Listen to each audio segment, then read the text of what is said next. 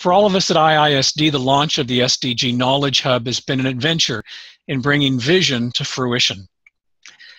IISD is not new to the knowledge game. We began working in the area of knowledge management in 2008, almost 2 years before the Climate Change Conference of the Parties in Copenhagen. At that time, the UN Secretary General had asked the CEB, which is the Chief Executives Board, the highest level management body in the UN system, to coordinate all of the activities of the UN on climate change. In order to know what they needed to coordinate, we began working closely with the CEB and the High-Level Committee on Programming, the HLCP, to develop a content management system to track all international activities of the UN programs and agencies in an online data system that we called Climate Change Policy and Practice, a database with stories written by our Earth Negotiations Bulletin team of writers in an ad hoc curator network. From 2008 through 2015, we expanded our knowledge management system to track international activities on biodiversity, chemicals, forests, land, water, small island states, and sustainable development, building separate websites for each of these issues. At the conclusion of the negotiations on the SDGs, Michael Gerber from the Swiss Agency for Development and Cooperation and I sat in the UN Delegates Lounge, and we sketched out how we might transform our separate knowledge management sites into one comprehensive site using our IISD team to track the implementation of each of the 17 SDGs, a formidable task. From this vision, Lynn Wagner, who has supervised our IISD knowledge management sites, was given the task of taking the vision and turning it into reality. We're so pleased to have launched the IISD Knowledge Hub last month. So let me introduce our next speaker, Dr. Lynn Wagner. Lynn regularly observes and analyzes multilateral environmental negotiations through her work as a team leader for the Earth Negotiations Bulletin. She began working with IISD 22 years ago in 1994, and is the incoming group director of IISD's new program, the SDG Knowledge Program. For the last 8 years, she oversaw the development and daily updating of all of our IISD policy and practice knowledge bases, and she continues this role for the new SDG Knowledge Hub. Lynn received her PhD from the Paul H. Nitsky School of Advanced International Studies, SAIS.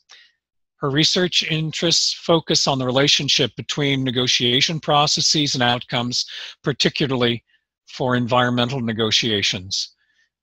It's a pleasure for me to introduce Dr. Lynn Wagner. Lynn. Hi, thank you so much for that introduction, Kimo, and thank you all for joining us. As Kimo mentioned, and Damon, that this is a very exciting new project for IISD. It's bringing together our work over 8 years on our suite of policy and practice knowledge bases, and we're also going to be incorporating elements of other parts of IISD, especially our work on measurement and indicators, into this project because the SDG agenda, the third component is the indicators and the tracking to be sure that the international community is implementing these goals. I'm going to be walking you through some of the key features of the Knowledge Hub, and then doing an overview of what the agenda entails and some interesting elements that are going on right now to implement the SDGs based on information that you could find in the SDG Knowledge Hub. As you see when you first visit the site, you're greeted with this wheel that has come to be associated with the SDGs. And you're invited to start exploring the goals to find information that about what's going on with the SDGs. Our designer designed it so that the rays do convey extra information. The size and the difference of the rays is based on the amount of information that we have in the hub based on each of those goals. So as you visit the site, those extended rays will change size. We look forward to having them more consistently sized for each of the goals as we go forward. The next,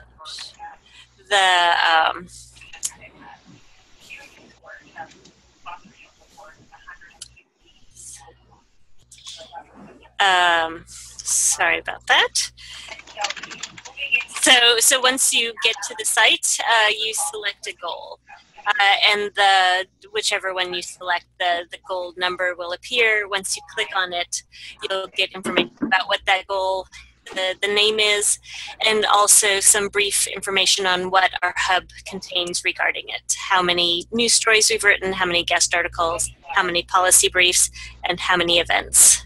When you go to the specific goal page, you'll be greeted with a variety of news stories, guest articles, and policy briefs, as well as a review of the targets that are associated with that particular goal. A really key part of the SDG framework and the 2030 agenda for sustainable development that the goals are a part of is that this is a universal agenda. It is meant to be implemented by all countries, and all of the goals are meant to be implemented. So the approach to implementation is not meant to follow just a SDG goal-by-goal process, but to involve identification of cross-cutting linkages and ways that synergies can be achieved by implementing efforts across these goals.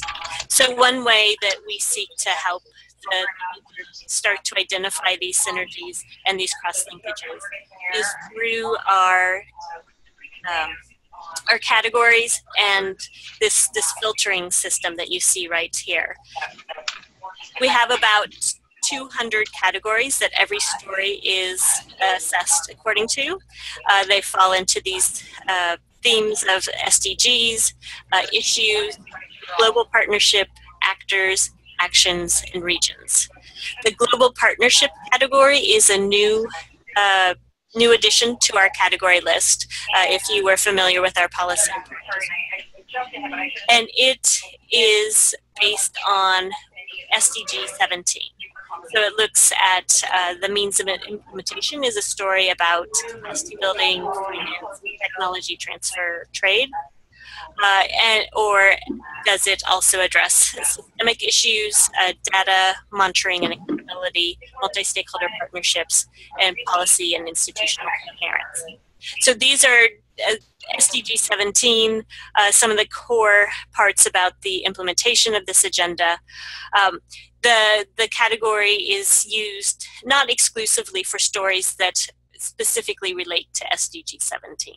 So there could be some activities that address finance and trade, but the organizers of a meeting or of the writers of a report with recommendations may not have specifically meant for it to address SDG 17, but it still is addressing these themes. And so by using these categories, we hope that the users will be able to find these underlying common themes within the stories and identify some cross-cutting activities or gain new ideas from what's happening within another issue area to bring over to the issue area that our reader is particularly focused on.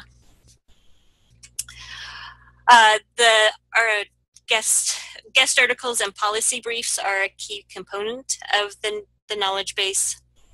We want to keep the site lively and interesting and keep bringing in the context of what all the developments that we report on a daily basis mean. So how are different stories related?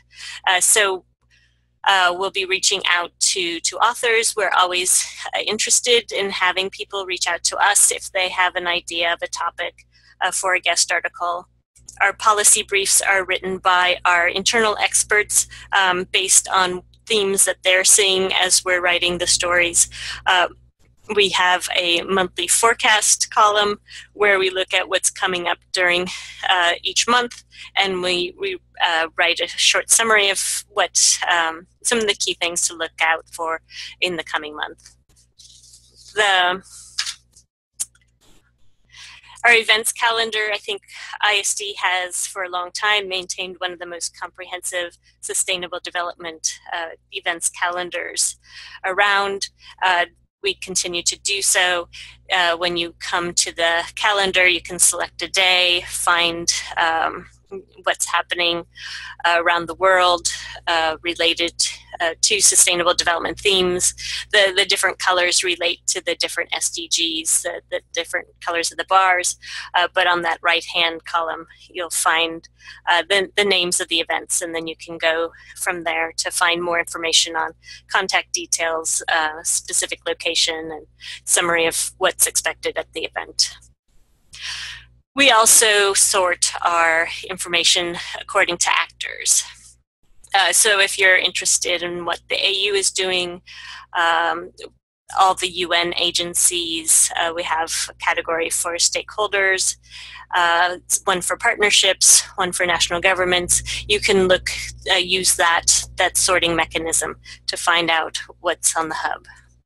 And then we also sort our information according to regions to see what's happening in, we have a variety of ways that the regions are sliced up, and some of them are overlapping, like Asia, and then there's also the Near East group, which overlaps with Asia and Africa. But just as another way to organize the data. Another way to enter the information is through this SDG tab. The goals are presented in another familiar way to those working on the SDGs. You can click from here to find out the latest information on the SDGs. And then another interesting element that was built into the system are these small bands at the top of each story. We call them an accordion, but they help to identify how many SDGs a particular story has been categorized as being relevant to. And so this is just a way to show, how very specific a story is, or if it's cross-cutting across several SDGs, but just to bring out the links to the different SDGs in each story. And then we also send out our information in a daily newsletter. So we don't just put our material onto the website and hope that you'll remember to come back. We'll send a newsletter kind of prompting you to let you know that we've just published some new stories on the site, give you some headlines of what's new. So if you want to read more, you'll come back to the site. If you want to sign up, there's a sign up for the newsletter, sign up section for the newsletter from the homepage. And so with that introduction to some of the key features, I wanted to go into a short summary of some of the key things coming up with the SDG agenda, the 2030 agenda. And as a way to highlight the information that you'll find in the SDG Knowledge Hub. So as we all know, and Kimo mentioned, Earth Negotiations Bulletin covered the negotiations of the SDGs, the development of them, up until their adoption on 25 September 2015. And as many of you also may know, this negotiation was one of the most open and transparent in UN history. And so that openness and transparency is to continue through the whole agenda and implementation period. The the SDGs were designed to, and their targets, and especially through the indicators, to increase the transparency of what countries are doing, the information being shared about how these countries are ensuring that no one is left behind, and as in doing so, to increase the accountability of our decision makers. And so that really is an underlying principle of why we're doing what we're doing, to help increase the transparency and accountability of what decision makers have said they would do and what they're doing in this 15-year, during this 15-year framework of the SDGs. So one of the unresolved issues from when the SDGs were adopted was what the follow-up and review shape would take. And the follow-up and review is under the purview of the high-level political forum on sustainable development within the UN. So the first meeting after the adoption of the SDGs took place in 2016. If you search the site, you'll find many stories about what some of the side events that took place during the HLPF, some of the information on the voluntary national reviews that were submitted to the HLPF. The first year HLPF, there were 22 voluntary national reviews. 22 countries volunteered to put out their information on what they were doing to implement the SDGs already, what different structures, government structures they had created, how they were approaching the prioritization and the implementation of this agenda. And very encouraging for next year as well, 24 countries have already said that they want to do a voluntary national review next year. And so and next year's HLPF will also be the first one where they will examine a number of SDGs, the implementation of certain SDGs. So next year it'll be SDG 1, end poverty in all its forms everywhere, SDG 2, end hunger, achieve food security and improve nutrition and promote sustainable agriculture, SDG 3, ensure healthy lives and promote well-being for all ages, SDG 5, achieve gender equality and empower all women and girls, and then SDG 9 on infrastructure, SDG 14 on oceans, life underwater, and then SDG 17, which is on the global partnership, will be discussed at each HLPF. So another of the unfinished business for the SDG framework was the identification of indicators. So in September 25, on September 25, 2015, the 17 goals and 169 targets were adopted. But the indicators were going to be developed subsequently through a group called the Interagency and Expert Group on SDG Indicators, which is under the UN Statistical Commission, and then eventually the advice and recommended set of indicators will go back to the UN General Assembly. Currently, there are approximately 230 indicators in the suggested set. It hasn't been finalized completely, but it'll be somewhere around, somewhere over 200, but 230 is an approximate number being used right now. They're expected to be finalized next year, 2017. And some of the discussions on the remaining indicators are based on targets that don't have numerical prompts, so that then the evaluation or the identification of an indicator has to carefully define what was meant by that target, and then put some time into defining what was meant to be achieved and how it's going to be measured. We'll be covering the next meeting of the IAEG, which is going to be later this month in Geneva. So IAEG number 4 will be taking place, progressing this discussion on these remaining indicators. Another issue that is of interest, although on the surface it may not seem as sexy as the measurement and the actual implementation, this quadrennial comprehensive policy review. So it happens every 4 years. They're evaluating what's happening in the UN development system. And the timing of this happens to follow the adoption of the SDGs. So this review period is within the UN, and they're figuring out how the UN development system should be, what its mandate should be with regard to implementing this new framework. And so we have some people on the ground in New York who have been following meetings there, writing some policy briefs. We have some guest articles about suggestions for what this QCPR should look like. But so this is a really important decision because it will tell the UN development system, which is active in countries, what their priorities and how they should be implementing the SDG framework as part of their work.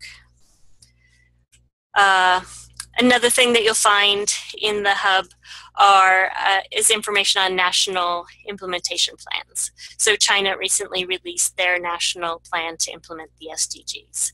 And we have a summary of it and some of the highlights about what it sees itself, its role in doing to achieve the SDGs and the targets.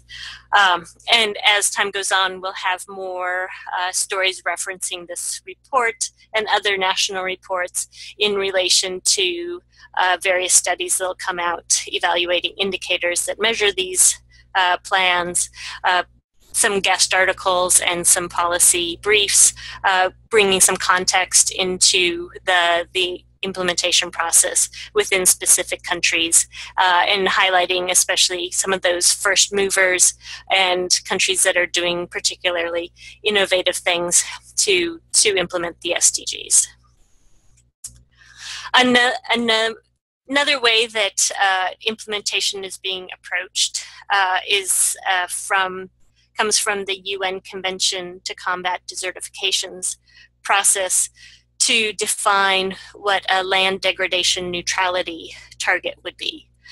So the UNCCD started advocating for a target for land degradation neutrality during the Rio+20 negotiations, which concluded in 2012.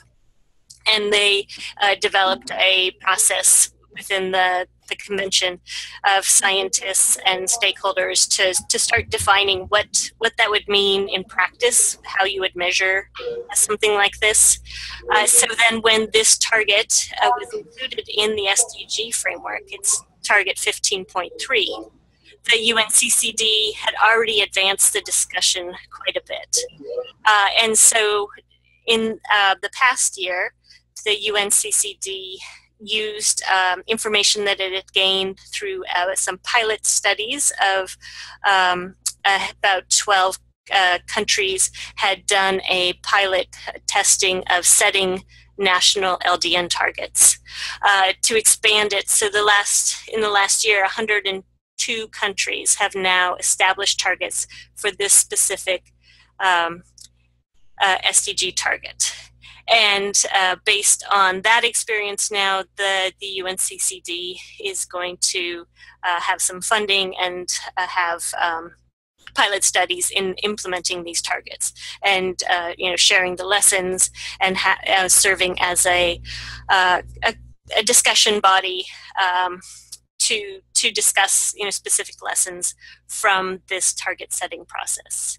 And so the more kind of processes that we can see doing this, the more lessons countries are going to learn in setting targets, and the goal is that it'll spread. Once they've gone through one process, there should be lessons learned and synergies with other targets within the SDG process, and that it will, and achieving a land degradation neutrality target should have implications for the food objectives, for gender objectives, for many other parts of the SDG agenda.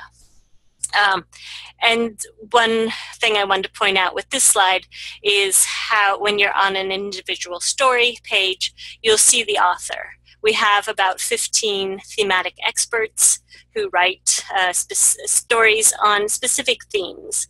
And so when you see a thematic expert whose theme seems really interesting, if you click on them, click on their name, you'll find their whole body of work. And that's just one other way that you can use the hub to find, to drill down to find information that you're interested in. If you see a story that's of particular interest, I encourage you to go see what other stories that author has written, because it's most likely part of, the progression of the topic within that organization, or more generally, various actors on a particular theme. So in this example, Wangu Mwangi is our expert on land, soil, and desertification. So she's been following UNCCD activities, the Global Soil Partnership, and other activities related to land, agriculture, and desertification. And one final story I want to bring up as another way to show that implementation is being approached on the SDG agenda, relates to SDG 14, which is on life underwater, so oceans. So during the SDG negotiations themselves, some countries who are particular supporters of this this SDG proposed that there be a global conference checking in on how implementation was going. And so this is the one SDG where there is this planned global follow-up conference on SDG 14. And it'll take place next year under the auspices of the UN General Assembly. It's going to take place in New York. But it's sponsored, the work on it, it'll be co-hosted by the governments of Fiji and Sweden. And this story talks about the recent appointment of 2 co-facilitators to oversee the preparatory process of the conference. So if this is your issue, then you'd want to know which 2 ambassadors within the UN are going to be co-leading the preparations for this conference to be able to engage in that process. And there's also an expected outcome from this conference. It's going to be right now it's being called a call for action.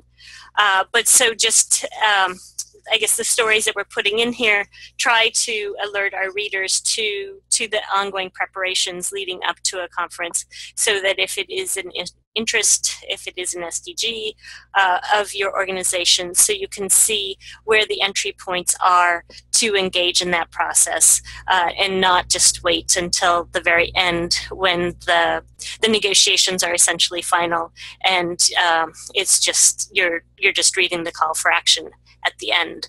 The point of this whole new agenda is to be engaged and for people to participate. And so the more information you have about what the planning process is, where the entry points are, the more engaged we hope that the audience will be. So I'm going to end there. I welcome any questions that you have. And please, if you don't have questions now, please be sure to send them to us. We have, there's a contact page on the site, but we really welcome your input, your questions, and really hope that you'll be able to use this site.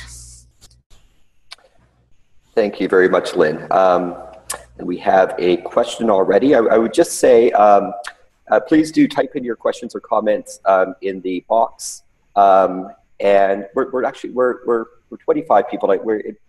Contrary to what I said before, feel free to unmute yourself as well if you'd like to make a comment or ask a question. It'd be nice to hear some voices from people who have joined us today. Lynn, there's a question here from Abdul, if you'd like to take that. I had one myself just to add to the list. Just curious if you could speak a little bit more to where the content is coming from. You referenced the thematic experts. Be interested to know the kind of team behind this site and where you're drawing the news and analysis from. And related to that, where people can contribute. I noticed a commentary section. How can people contribute their own content to the website? Well, thank you. Yes, so the information that we have in the site comes from our thematic experts' own research and contacts within various organizations in the field, and some of the information is supplied to us by different organizations who know about what we have, what information we carry.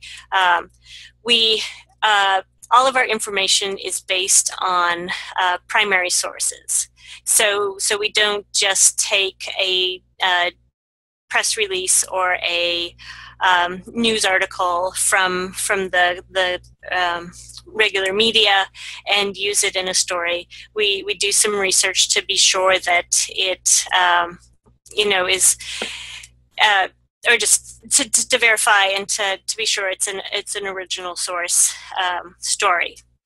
But we really do. I think the site is enhanced when we have input from our readers and people are contacting with us with information about their activities and bringing us information as well. Great, and I think this then takes us to the question from Abdul Hamad from the Islamic Relief Worldwide. His question is, to what extent were faith-based organizations and non-faith-based organizations engaged, I guess, in the development of the site, but in terms of ongoing contributions as well? That is an interesting question. I guess, as Kimo had said, our roots really were in tracking what the UN was doing, so that we came into what we are doing now with our strength really in understanding the intergovernmental organizational processes related to these issues. So we don't have, I guess, a specific area of we have covered some information by stakeholders, and we certainly keep tabs on what various stakeholders are doing. I wouldn't say that we have a particular focus on any one section of stakeholders, such as faith-based organizations, but their activities do factor into some of our work in information on stakeholder groups. Thank you. Another question from Bella Lam from the Jane Goodall Institute in Canada. Again, on the question of submitting or sharing information, if you could just speak to the process, what you're looking for, who they get in touch with, any kind of guidelines that people should be aware of if they want to contribute. Okay, yeah, so our guest articles, we want them to be focused on, key themes of the agenda, key activities that the author's organization is involved in. They wouldn't be kind of editorial op-ed type things. We want them to focus on key activities, but within that, we do want to have some some liveliness and some flavor for what is going right and what is going wrong with the agenda. The articles are generally about 700 words. If you find on the contact page, you'll find the address of I guess Kaylee's going down there. Yeah, so you can write to my colleague Faye Leone, or write to the SDGs at ISD.org address to start the conversation, and we'll direct it as appropriate, and have some dialogue about what the plans are, who would be authorized.